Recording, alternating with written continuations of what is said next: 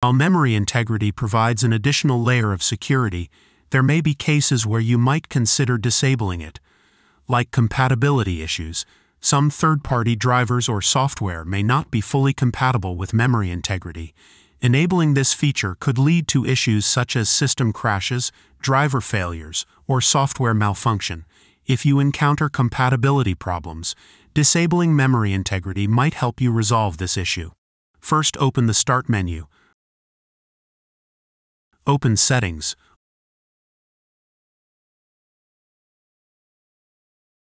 Open Privacy and Security. Open Windows Security. Open Device Security.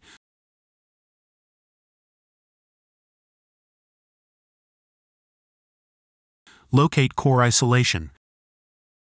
Click on Core Isolation Details.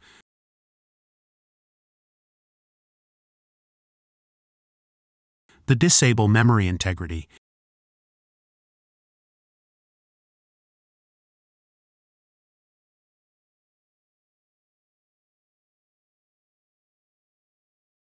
Now restart your PC to apply the changes.